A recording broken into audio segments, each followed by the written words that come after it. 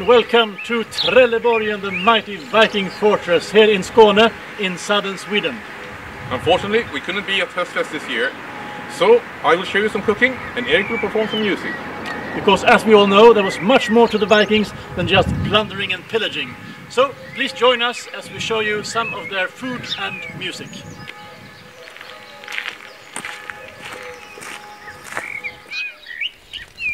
So I will start doing some cooking here. Today I will cook a traveler's porridge. We'll start simply by cutting up some pork, some smoked pork. And this will be the basis, the meat basis for the porridge.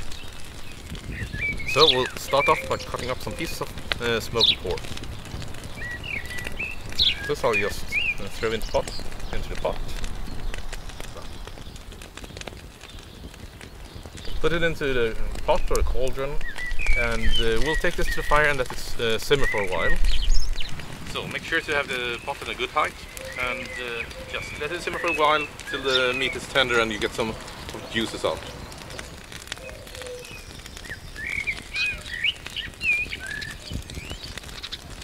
And now, wait for a while.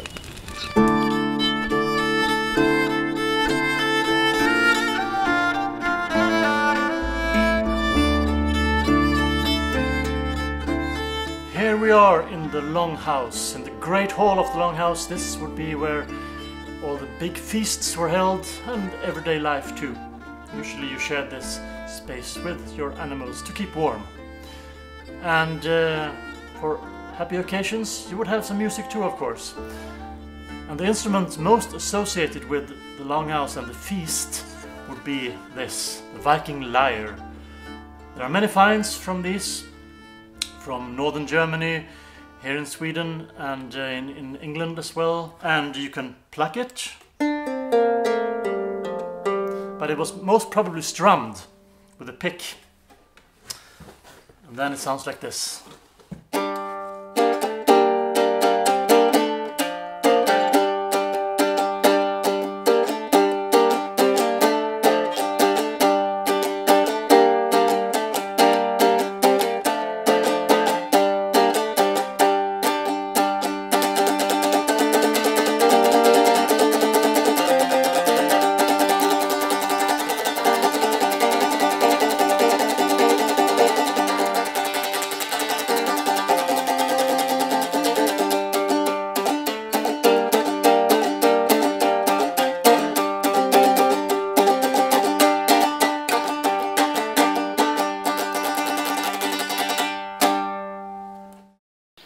So now the smoked pork has been simmering for quite a while.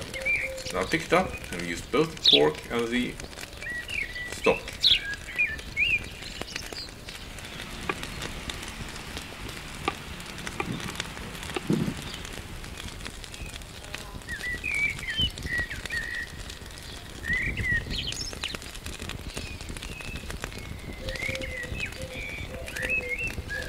And now let's take this away and prepare the next part of the meal. Make sure don't spill any of the valuable stock. Cut up the leek to use in the porridge. We're gonna just cut it small. And I'm sitting down, as you can see I'm sitting down cutting, which would have been the method during the Viking Age. You would not prepare things by the table.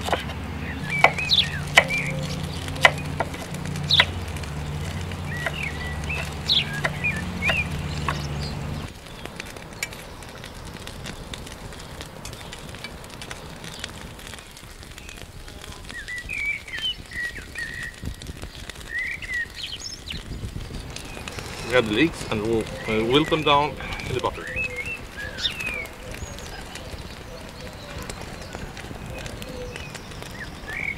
Add some, now I'm adding some crushed juniper berries to the mix.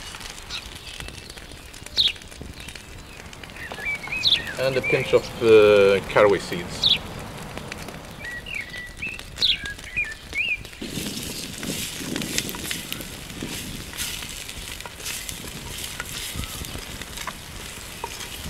Here it's sizzling.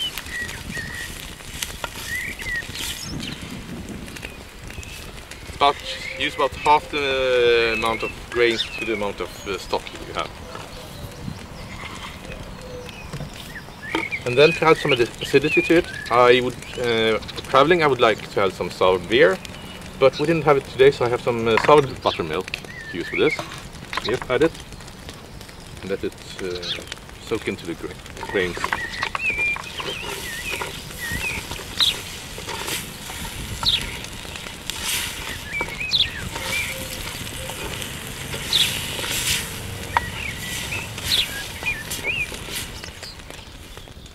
Add stock.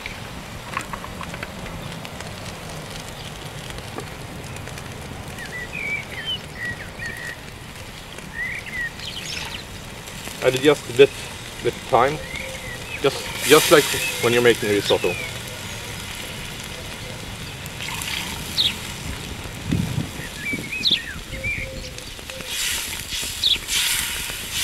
Let it simmer down, and then you add some more.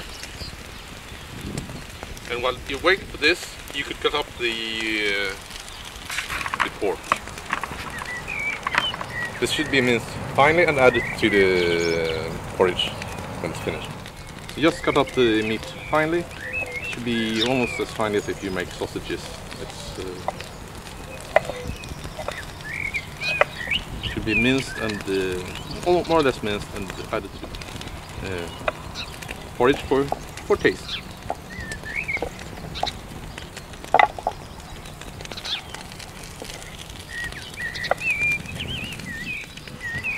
And now, as the porridge is finished, we will add some butter and some of the pork to it before we serve it. Smoked pork I minced up earlier. And just stir it around.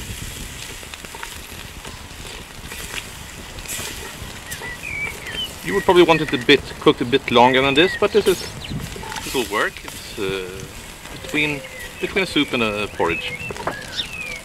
And then you have to plate it up.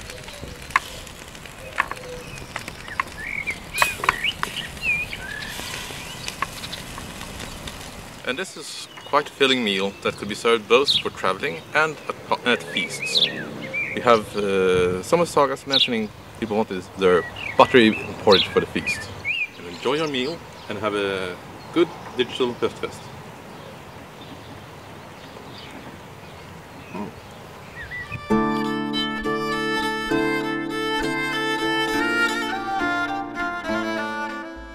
Now this is probably a common image when you think about Viking music, these amazing lures as they are called. Well, when the painter Carl Larsson painted his Midwinter Sacrifice in the early 20th century, he got it quite wrong. But the idea still lives on. You see, these bronze lures actually date to, well, the Bronze Age, which is about 1500 years before the Vikings. And they would probably have never seen such an instrument. So, what instruments do we know were used? Well, we know, for example, that the Vikings knew of the harp. A bit confusing that in Old Norse the word harp, harpe, actually means lyre. So the lyre was probably more common, but the harp was certainly known as well. Known since biblical times, basically.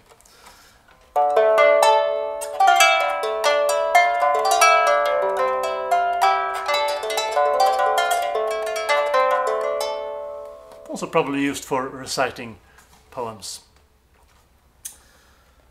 What about the other instruments? Well, there are lots of finds of, for example, a metal instrument that survives very well in the ground.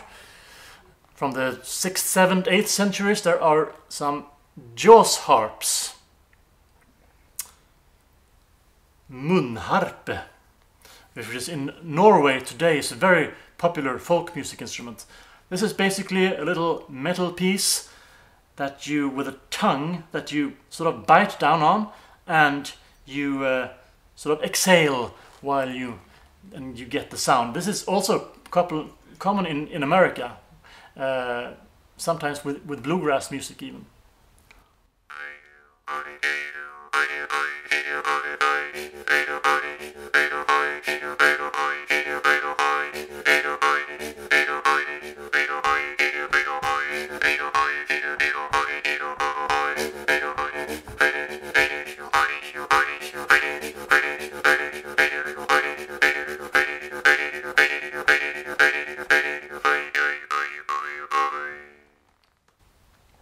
is more of a rhythm instrument really than a melodic. Although you can play tunes on it with the overtone notes.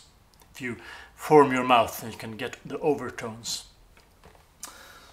Other instruments that we know from actual find are bone flutes, which is basically a small, very small recorder, a fipple flute, made from the bone of goat, for example, and it has a very clear, piercing tone.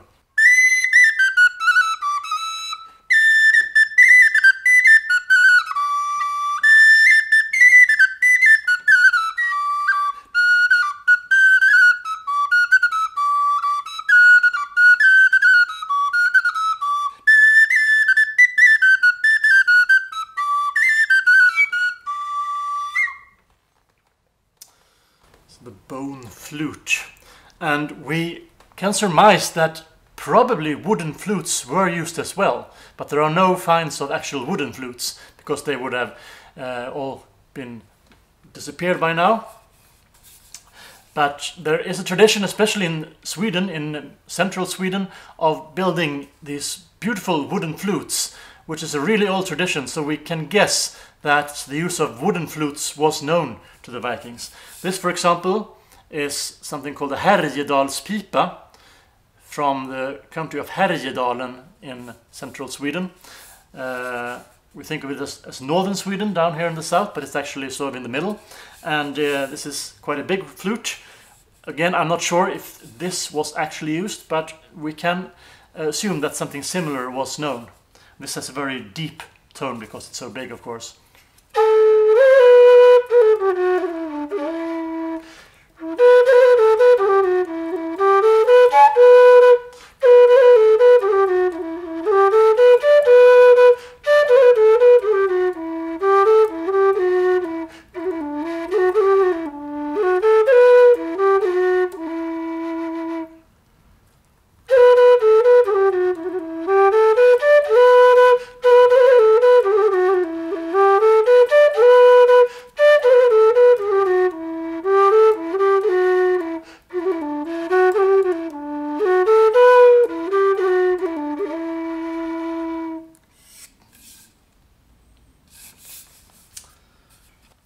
From there we move on to a very versatile instrument, the cow's horn. This could be used for many different purposes, obviously. As a drinking horn, would look like this, without any finger holes, if you want the drink to remain in your horn. And of course, as we all know, these were never ever used on helmets. That's later myth. If you drilled holes in your drinking horn and made 3 holes here, for example, and also an opening down here, you get what is essentially a type of trumpet. And this has been known for thousands of years how to make cow's horns like this. It was used here in Sweden up until at least the 19th century as a way of communicating out when you were taking care of your animals.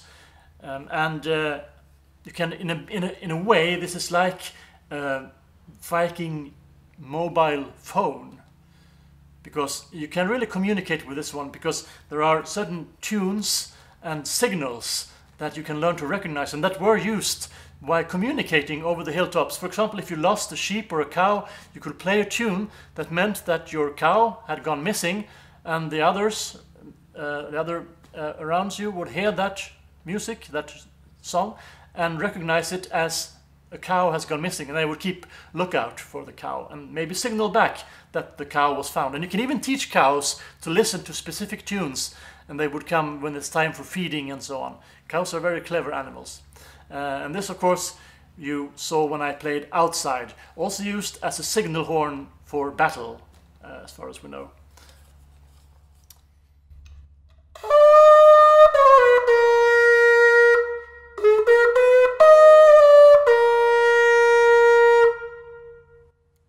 This would not have been used indoors. It's more of an outdoors instrument. It can be heard over many, many miles on a clear night up on a hill, for example. Very effective instrument, the cow's horn. What about drums and percussion? Sadly, there is no evidence that the Vikings used any type of drum. However, in the north of Sweden and Norway, and also Finland, there is a tradition with the Sami people of playing frame drums. And they are traditionally decorated with traditional patterns. And we don't really know if this goes back all to the Viking Age, but it is quite a simple instrument to make. And here is a reconstruction of how a Viking frame drum could have looked like. It's basically related to the Irish boran, which you play in Irish music today. And this is a hide stretched over a frame, and you hold it like this. You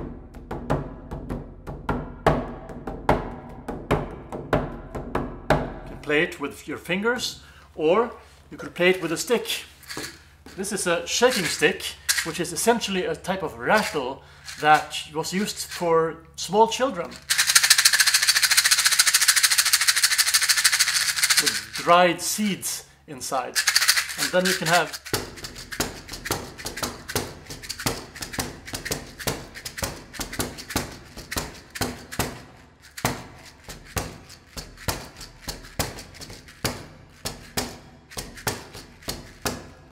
for example.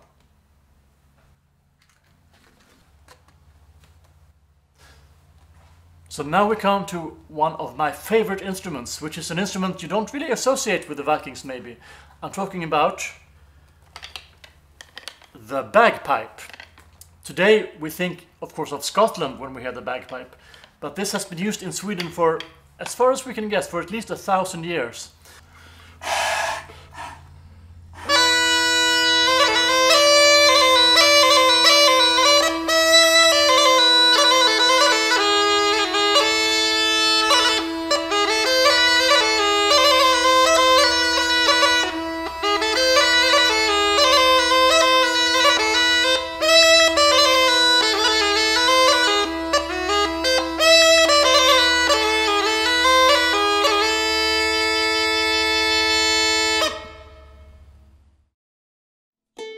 Finally, here is a storytelling ballad of the type that could have been heard in a longhouse such as this 1,000 years ago.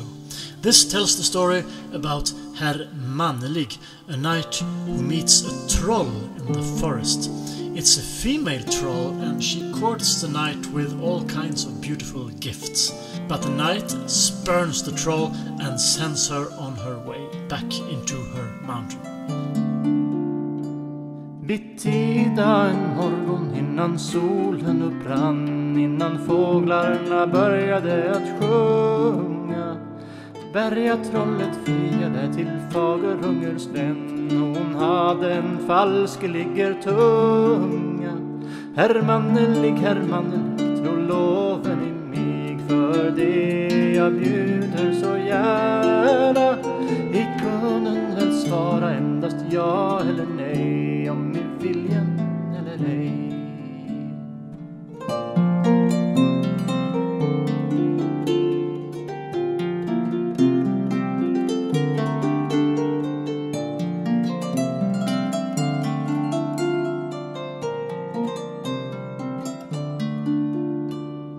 Eder vill jag giva de gångare 12 som går ut i Rosendelunden.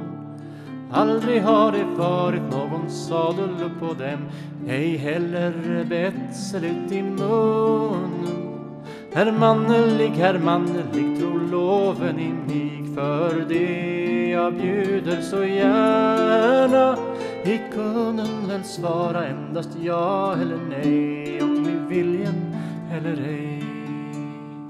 Eder vill jag giva de kvarnarna 12 som står mellan Tillö och Tärnö. Stenarna det är av rödaste guld och hjulen silverbeslagna. Herr Mannelig, tro loven i mig, för det jag bjuder så gärna. I kunnen väl svara endast ja eller nej, om i viljan eller ej. Eder vill jag giva ett förgyllande svärd som klingar utav 15 guldringar. Strida hur fru strida vill. Stridsplatsen skulle ni väl vinna. Herr mannelig, tro loven i mig. För det jag bjuder så gärna. I kunnen väl svara endast ja eller nej, om i viljen eller ej. Eder vill jag giva en skjorta så ny, den bästa i lysten att slita. Inte är hon sömmad av nål eller tråd, men virkad av silket det vita. Herr mannelig, tro loven i mig. För det jag bjuder så gärna. I kunnen väl svara endast ja eller nej, om i viljen eller ej.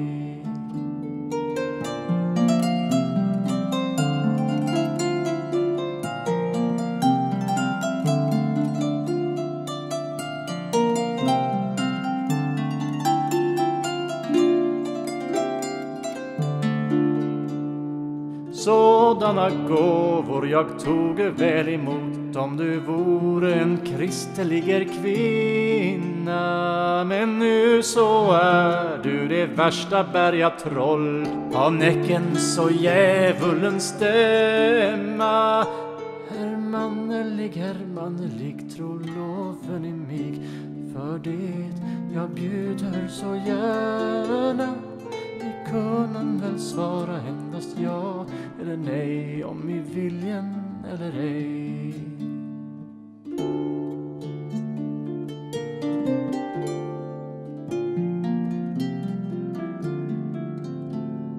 Bergatrollet ut på dörren sprang. Han rister och jämrar sig svåra. Hade jag fått en fagerunger Sven, så hade jag mistat min plåga. Herr mannelig, tro loven i mig. För det jag bjuder så gärna. I kunnen väl svara endast ja eller nej, om i viljen eller ej.